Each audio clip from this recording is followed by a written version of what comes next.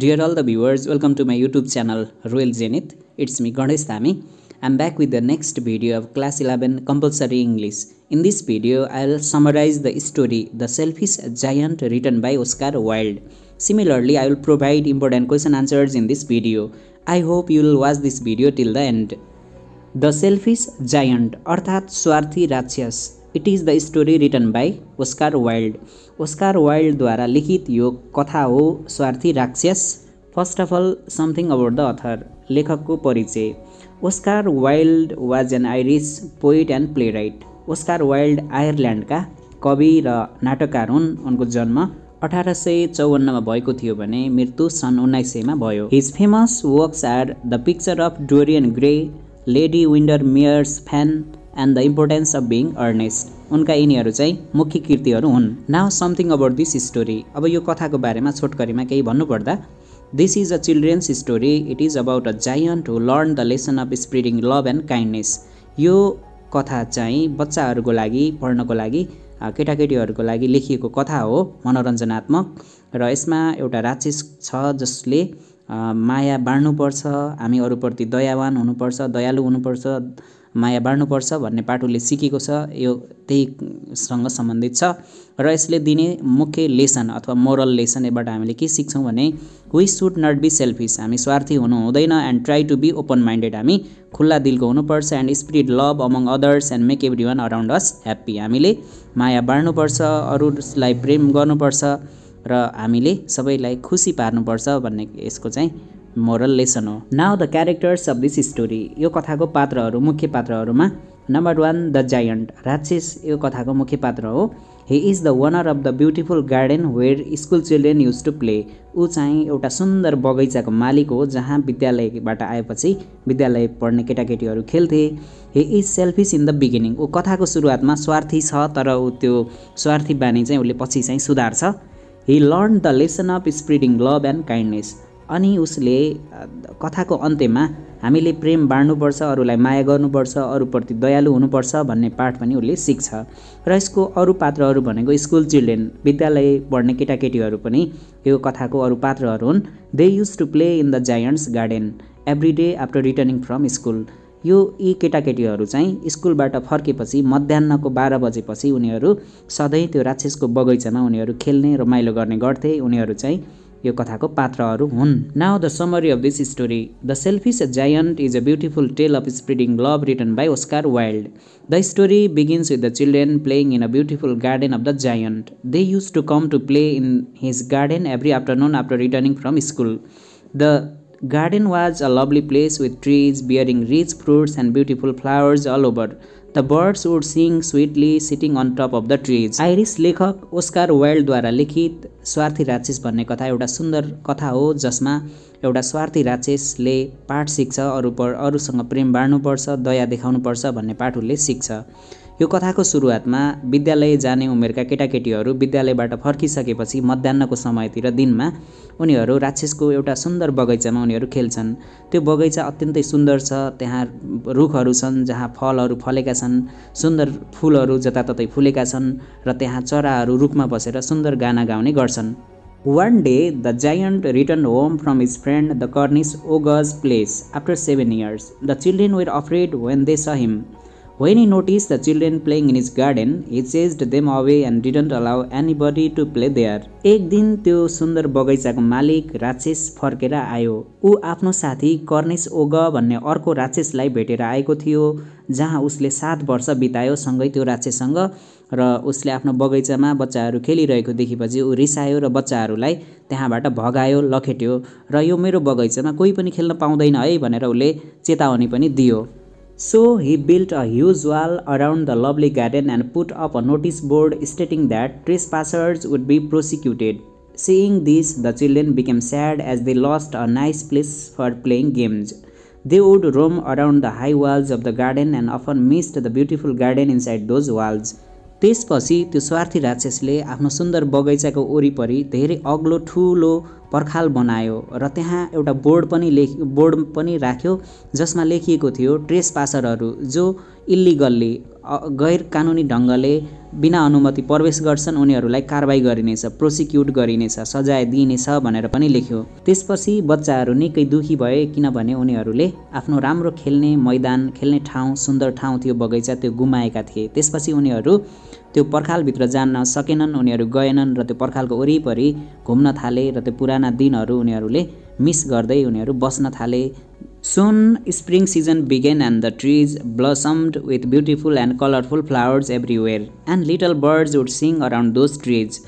But in the giant's garden it was still winter, as there was frost and snow all over the garden. In the absence of the children, the birds did not come to sing and the trees did not bloom in his garden. त्यसपछि सबैतिर बसन्त ऋतुले छायो। त्यो बेलामा रुखहरूमा रङ्गी-बिरङ्गी फूलहरू फुले र त्यसमा रुखमा बसेर चराहरूले गाना गाउन थाले। तर राक्षसको बगैँचामा अझै पनि बसन्त ऋतु आएन। त्यहाँ अझै विन्टर सिजन थियो, हिउँदको सिजन थियो र त्यहाँ अत्यन्तै चिसो थियो। चिसोले गर्दा त्यहाँ फ्रस्ट अर्थात् तुषारो जमेको बरफ र स्नो हिउँ मात्रै त्यहाँ बाँकी रह्यो। राक्षसको बगैँचामा बच्चा-बच्चीहरूको अनुपस्थितिले गर्दा चराहरूले पनि गीत गाउन छोडे र त्यसपछि त्यो रुखहरूमा रङ्गी-बिरङ्गी फूलहरू पनि फुल्न छोडे। अझै पनि त्यहाँ विन्टर सिजन थियो। Once a small flower bird bloomed out of the grass, but when it saw the notice board, it slipped back to the ground and went back to sleep. एक पटक एउटा कोपिला फुल्नको लागि तयार हुँदै थियो। ऊ फुत्त निस्केर बाहिर हेर्यो। जब उसले राक्षसले राखेको त्यो सूचना पार्टी नोटिस बोर्ड देख्यो, त्यो देखेर ऊ फेरि फर्केर सुत्न गयो। ऊ फुलेन।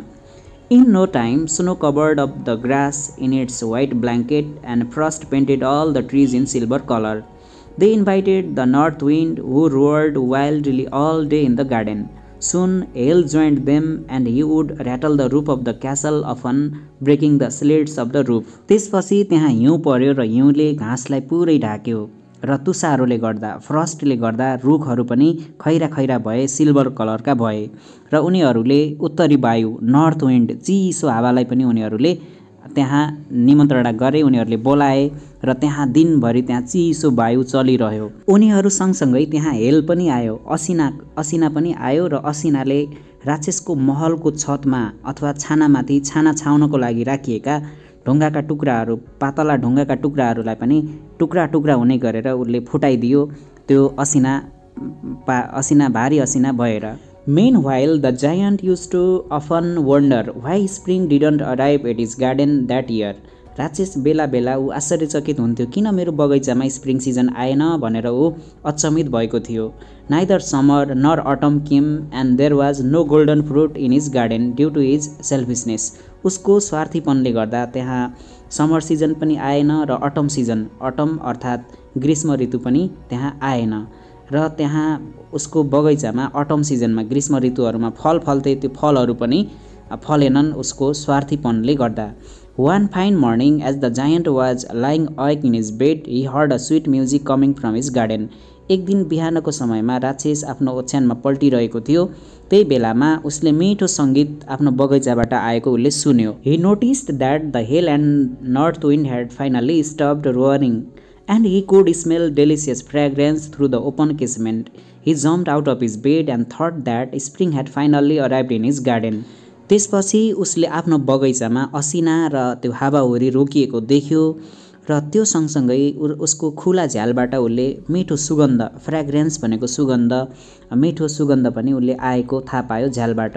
त्यसपछि ऊ आफू पल्टिरहेको ओछ्यानबाट निस्कियो र उसले सोच्यो मेरो बगैँचामा अब स्प्रिङ सिजन आयो भनेर सोच्यो। Suddenly he saw that the children started entering his garden through a tiny hole in the wall. त्यसपछि उसले देख्यो कि आफ्नो बगैँचामा त्यो पर्खालको साइडमा रहेको सानो दुलोबाट बच्चाहरू भित्र छिरेको उसले देख्यो। The children who crept in were sitting on the branches of the trees, and the trees started blooming in his garden.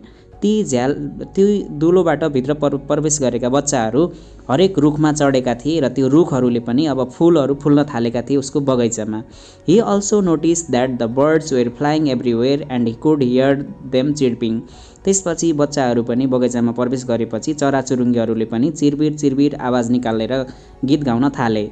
The flowers also bloomed in the brightest and most colorful way, making his garden a cheerful place for everyone.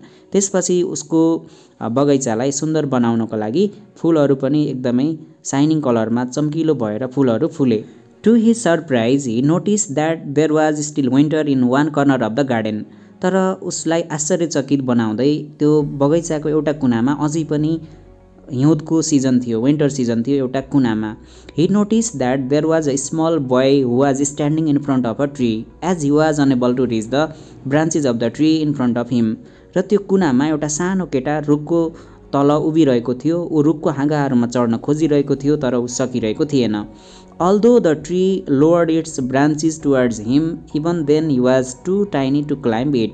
त्यो रुखको हाँगाले आऊ म माथि चढ भनेर रुखको हाँगाहरू तल निहुरिरहेको थियो तर पनि त्यो बच्चा अत्यन्त सानो भएको कारण चढ्न सकिरहेको थिएन.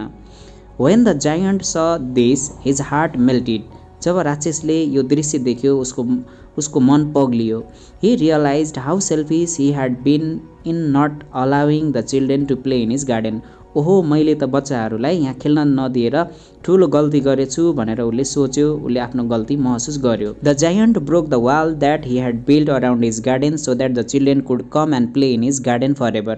त्यसपछि उसले एउटा ठुलो बन्चरो लिएर आफ्नो पर्खाल बगैँचाको वरिपरिको पर्खाललाई भत्कायो र सधैँको लागि बच्चाहरूको लागि खेल्नको लागि उसले खुला छोड्यो.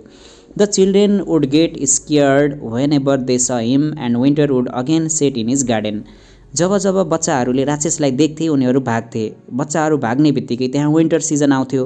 However, the little boy did not run away on seeing the giant. तर त्यो सानो केटो चाहिँ राक्षसलाई देखेर भागेन.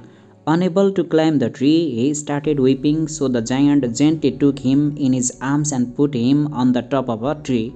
Soon the tree blossomed again. As a gesture of thankfulness, the little boy kissed the giant's cheek. त्यो सानो बच्चा रुखमा चढ्न सकिरहेको थिएन र उसको आँखाभरि आँसु थियो. त्यसैले राक्षसले आफैले आफ्नो हातमा उठाएर उसलाई रुखको टुप्पोमा राख्यो. अनि त्यो रुखमा एकैचोटि फुलहरू फुले र यो हरियाली र फुलहरूले रङ्गीबिरङ्गी भयो. त्यसपछि धन्यवाद स्वरूप त्यो बच्चाले पनि राक्षसको गालामा चुम्बन गर्यो प्रेमपूर्वक. When the other children realized that the giant was not selfish or weak anymore, they came back. अरू बच्चाहरूले पनि यो दृश्य देखिरहेका थिए र अब त राक्षस पहिले जस्तो स्वार्थी र खराब छैन भनेर उनीहरूले थाहा पाए र त्यसपछि उनीहरू फेरि बगैँचामा प्रवेश गरे. Again spring returned to the garden along with the children. त्यसपछि त्यो बगैँचामा वसन्त ऋतुले छायो. Thereafter the giant used to play with the children in his garden every afternoon, but that little boy was never seen again. त्यसपछिका दिनहरूमा हरेक मध्याह्नको समयमा दिनमा राक्षसले ती केटाकेटीहरूसँग खेल्ने गर्थ्यो तर त्यो सानो केटो जसलाई राक्षसले रुखमा चढाएको थियो ऊ त्यहाँ कहिल्यै देखा परेन. Many years passed. The giant became weak and old. धेरै वर्षहरू बित्दै गए. त्यसपछि त्यो राक्षस बुढो र कमजोर हुँदै गयो. One winter morning, he noticed a tree that had blossomed with lovely white flowers in one corner of his garden. The tree branches were golden and the little boy was standing under it. एक पटक हिउँदको महिनामा बिहानी पख राक्षसले त्यो सानो केटालाई एउटा पहेँलो सुनौलो हाँगाहरू भएको रुखको छहारीमा तल उसले त्यो बच्चालाई देख्यो. The giant was very happy upon seeing the little boy in his garden. लामो समयपछि त्यही सानो बच्चालाई धेरै वर्षपछि भेट्दा ऊ राक्षस एकदमै खुसी भयो. He noticed that the palms of the child's hands had prints of 2 nails and were wounded. त्यसपछि राक्षसले त्यो सानो बच्चाको हातमा नङको दाग देख्यो, घाउ लागे जस्तो उसले देख्यो.